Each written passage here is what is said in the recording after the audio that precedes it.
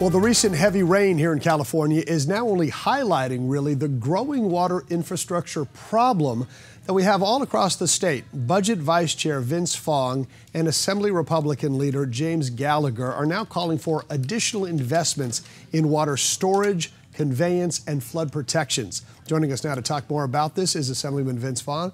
Assemblyman, great to see you. Thanks for joining us. Thanks for having me. Happy New Year. Yeah, Happy New Year to you as well. Tell me what some of your concerns are already with just water storage and conveyance and these flood protections. Sure. Well, these storms have certainly put California's need to invest in critical water infrastructure front and center. Over the past few years, we have implored the Newsom administration to join us in investing in needed water storage and infrastructure. We shouldn't be sending all this water out to the ocean. We should be storing these precious water supplies for our communities when we need it. So it's time to prioritize funding, streamline the permits for these water storage projects, and provide more flood protection to safeguard our communities. In fact, in 2017, we had a really rainy season. I mean, we were all celebrating how much water we were getting, but it seemed like, based upon the infrastructure, we lost a lot of that rainwater, right? That could have been kept to be used for drinking and farming and so forth.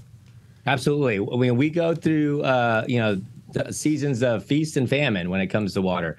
Water is a fundamental necessity for Californians.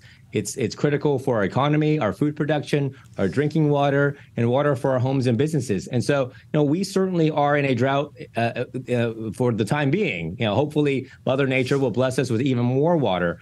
But that's the whole point, is that when Mother Nature blesses us with water supplies, we should be storing that water so that when we are in a future drought, whenever that happens, we have that water to use at that very time. We can't be missing these opportunities. We should be building reservoirs like Sites Reservoir. We should be repairing canals like the Fry and Kern Canal, the Delta Mendota Canal, enhancing the California Aqueduct so that we can store all this water and move more water across the state of California.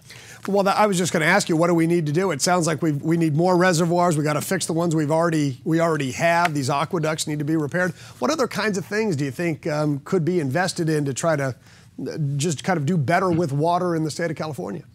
Well, there's a laundry list of water projects from Northern California to the Central Valley to Southern California. Part of it is the need for more resources. And certainly, last year when we had a surplus, the governor did not put any additional money into water storage or conveyance. And, now as the governor is preparing to release his budget proposal on Tuesday, we hope that he will actually make this a priority. But this is critical for the long-term health of our state, and we need to streamline the process. A lot of these projects have been on the books for decades, and they've been stuck in this regulatory vortex where the governor himself is pleading for these permits to get approved, and the governor needs to look in the mirror. Yeah, well, we'll certainly keep following it, see what the governor does and other lawmakers. Vince Fong for us. Great to see you, Assemblyman. Thank you. Thanks for having me.